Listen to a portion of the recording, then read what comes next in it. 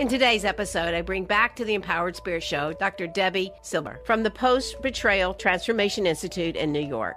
Debi was on the show back in August of 2020 when her book, Trust Again, came out. Great interview. It was actually very emotional for me. I had a moment on the show. And I know that this time of year can be hard for many people. It was for me, as this was the time of year that my life came crashing down 20-something years ago.